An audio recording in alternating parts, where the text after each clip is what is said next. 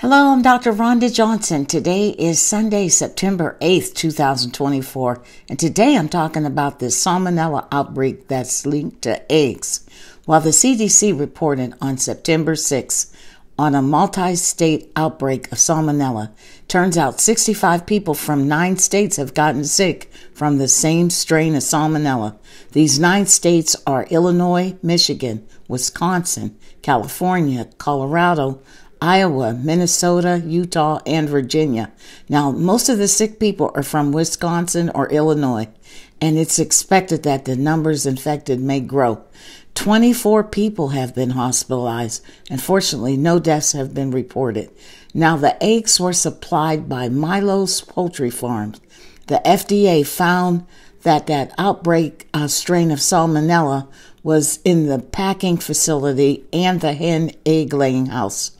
Now, these eggs were sold to stores and restaurants in Illinois, Michigan, and Wisconsin under the label Milo's Poultry Farms or Tony's Fresh Market. All egg types, all sizes, and expiration dates are recalled. So what are the Salmonella symptoms you need to be concerned about? Diarrhea, fever, and stomach cramps. Now, symptoms usually start 6 hours to 6 days after swallowing the bacteria. Most people recover without treatment after 4 to 7 days.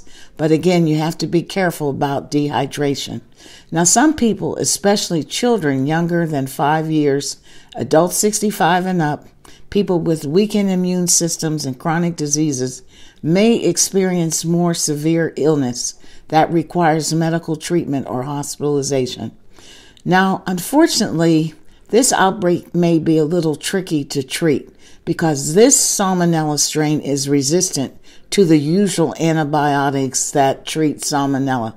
So some folks may require a different antibiotic. And remember, not everyone will need antibiotics. So what should you do? Well, if you live in those states, you may want to check and see who manufactured your eggs.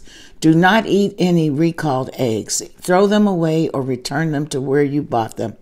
And don't forget to wash items and surfaces that may have touched the recalled eggs using hot soapy water, or your dishes can be put in a hot dishwasher.